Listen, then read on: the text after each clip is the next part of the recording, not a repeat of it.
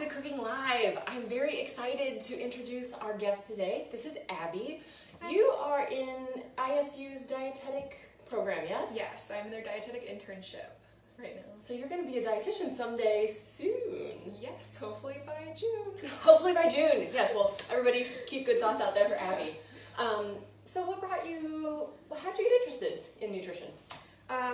I was at Lincoln Lane Community College at first, and I took my first anatomy class, and I've always loved food and cooking and walking through the grocery store, but seeing that anatomy class and seeing how nutrition really interacts with the body was just so fun and so interesting, so I had to find out that there was a whole field about it, and I was so excited and got into it. I love it. I love being a dietitian, and I think it is the coolest job ever. So welcome to the field.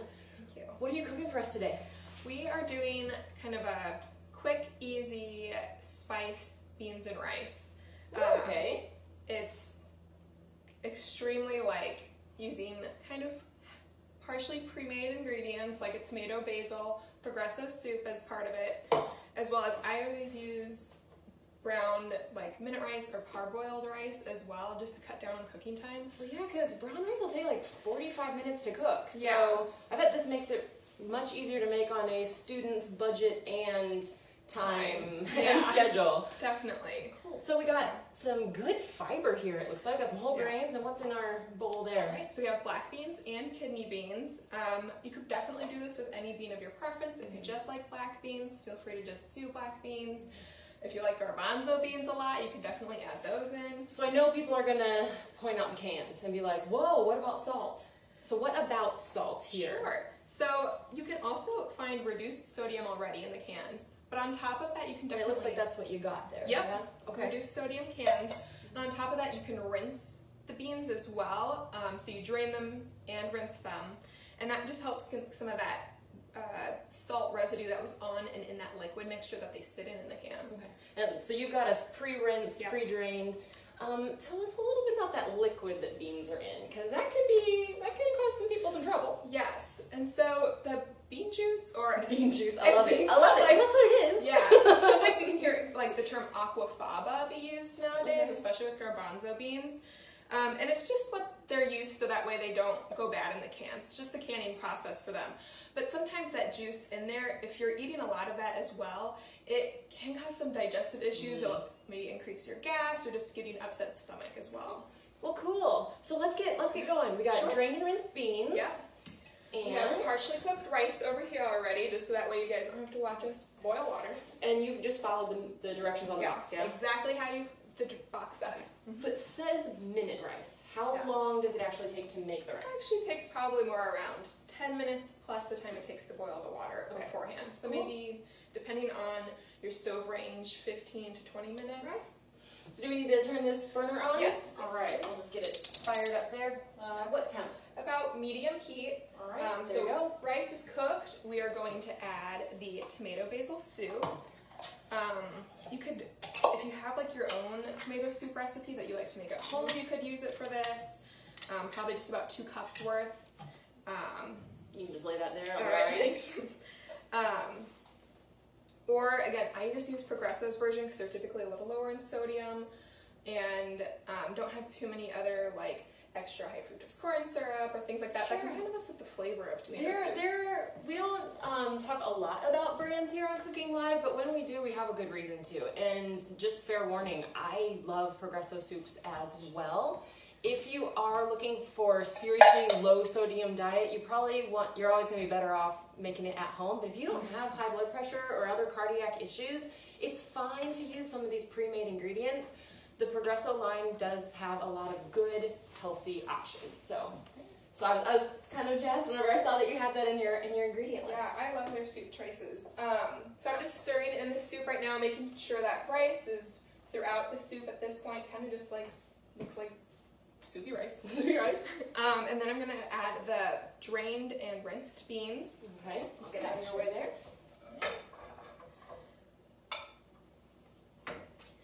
And with this recipe as well, you can definitely play with the ratios on beans to rice. If you haven't had too many like bean-focused dishes, definitely start maybe with just 1 can of beans to 1 serving of rice. You know, just kind of play around with it until you find that version of the recipe you like.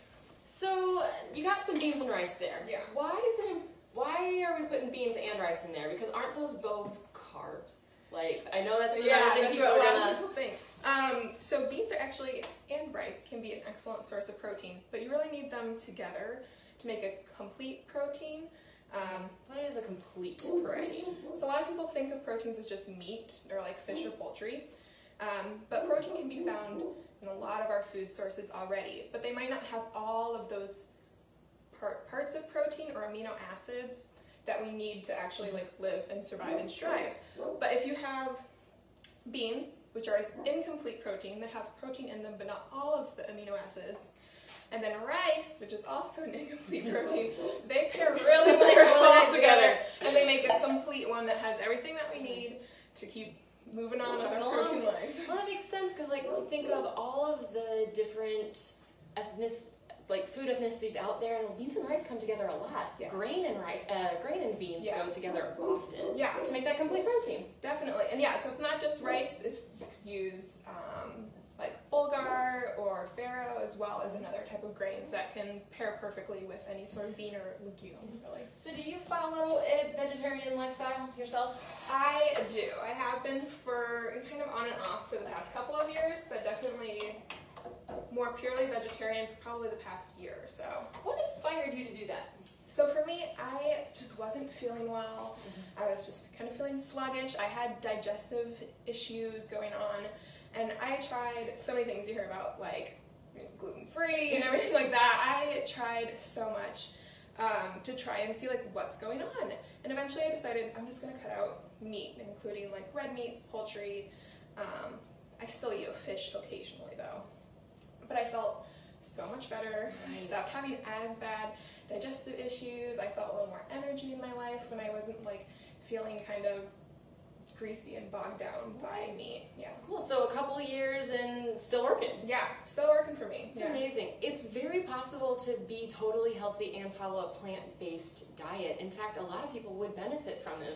You mentioned digestive issues being one reason you might want to follow that diet, but who else? Who else can you think of might benefit from following more of a plant-based pattern? Sure. So if you are a person who perhaps has an issue eating too much saturated fat or cholesterol issues, a plant-based diet could help do those labs out a bit, just because it's naturally going to be lower in saturated fat since there's no meat product in there.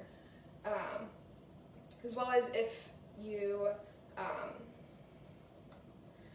are just trying something new as well, it can help you lose weight in a way. Of course, you can gain weight on this too.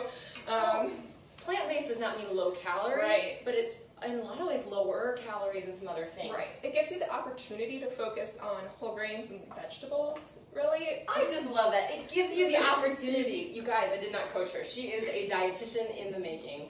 Opportunities, reframing. It gives you the opportunities for more vegetables. And so those are going to be naturally lower in calories overall. Seize the opportunity to eat more vegetables, people. Because it can be the focus of the meal, and it gives you, as well as you can fill up on those vegetables then before filling up on your meat portion. Well, and it's good for our planet. Yes. And it's good for our pocketbooks. Yeah, it's so budget friendly. If you go to the grocery store and just pick out these ingredients versus buying meat on top of probably ingredients like these to go along with a meat dish, it's definitely going to be cheaper overall in the end. The meat department is hands down your most expensive section of the grocery store. And we do have a convenience product here, the minute rice, but it's like $2 a box, $2 to $3 in there. And you could definitely make some brown rice in the beginning of the week and add it into different meals. And that's just pennies a serving. Yeah. Cans of beans are already less than $1 each. If you wanted to make them from dry, that would save you even more. So you could feed a family of 4 for less than $1 a person. Definitely. All right. This is boiling. Want me to come over there? We can season it up. Sure. Okay. Got my granite top here, so we can just put our hot pan right there. Yeah. I'm just going to add some black ground pepper. Now this recipe is definitely again to taste. You can kind of play with it how you want, but it's probably about a teaspoon of black pepper in there. Yeah. More or less for your taste. Yeah. And then I also add cumin in there. We were talking earlier how cumin's not everyone's favorite spice, but I think it adds something a little fun and different to beans and rice dish. Some people might just do like garlic and onion in there. Kind of adds another spin on it. Well, in the recipe Abby's got here, a can of red beans, a can of black beans, a serving of brown rice with some tomato soup. That's a blank canvas. You can make it more Caribbean. You could probably put some jerk seasoning in there. For sure. You could make it more like Indian. You could put some different spices there, maybe some like curry type. You could make it more Italian with some Italian seasonings. It's really very versatile. Yeah. So do you find, because if you were eating this on your own, college student, Yes. how many meals would this make you? Yeah, I'll face it to four the- there. It would probably make me about 4 to 5 dinners, to be honest.